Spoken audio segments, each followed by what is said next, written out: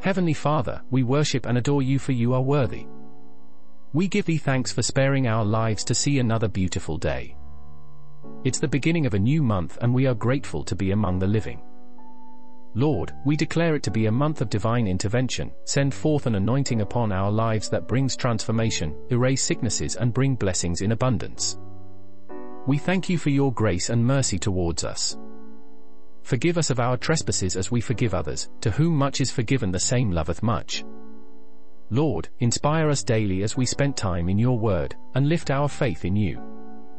Lord, we have read it, we have heard it preach and teach that without faith it is impossible to please God. Lord, we desire to experience you in the overflow, so our faith walk begins. We refuse to limit you to our human abilities and achievements. Our expectations are great and our hope is high, because we know that you are able to do exceeding abundantly above all that we ask or think. Your will must be done. Lord, we will not allow the evil of this world to lure us into its net, but we are determined to overcome evil with good and bring glory to your name.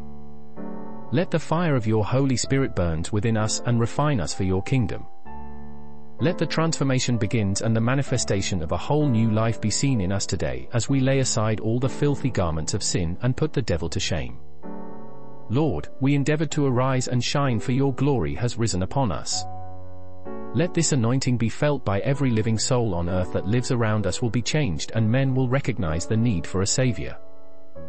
Lord, cover us under your blood as we venture out in this new season.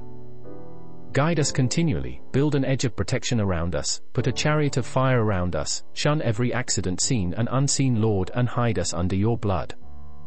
Lord, we placed our unsaved loved one before you. Deliver them from the grasp of the enemy and save them. Have your way with us in Jesus Christ's name, Amen.